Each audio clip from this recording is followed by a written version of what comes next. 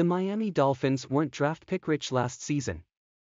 Still, the players they selected expect to have a more significant role during their sophomore season than their rookie. Of the new additions, 2 players, in particular, stand out for making impactful contributions during the 2022 season. Only 4 rookies heard their names called by the Miami Dolphins last April.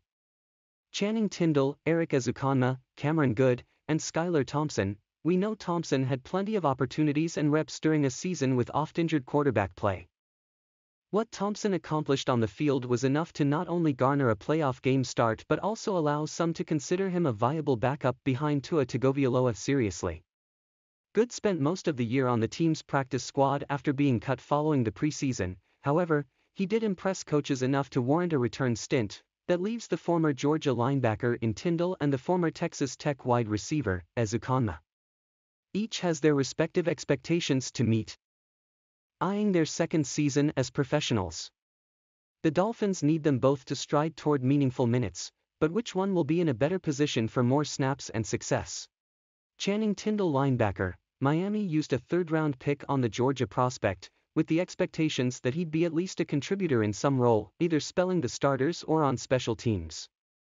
The linebacker played just 9 snaps on defense throughout the entire season. Admittedly, Tindall expressed that difficulty learning an NFL playbook slowed down his growth and opportunities this past season.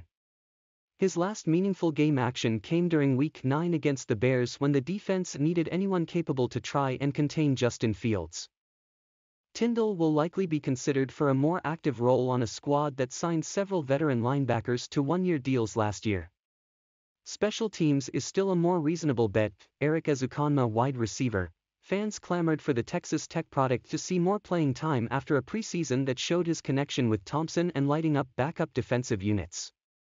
However, the wide receiver was a healthy scratch for most of the year and only saw snaps during the season's last regular season game.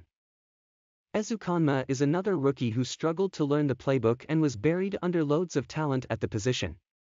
There's a chance the latter issue clears up as the team sheds contracts, Cedric Wilson, and decides whether to spend on pending free agents Trent Sherfield and River Crocraft. Ezukanma has the best shot at carving a more notable role and will need to use the offseason to grasp the playbook better and make an impact in year 2.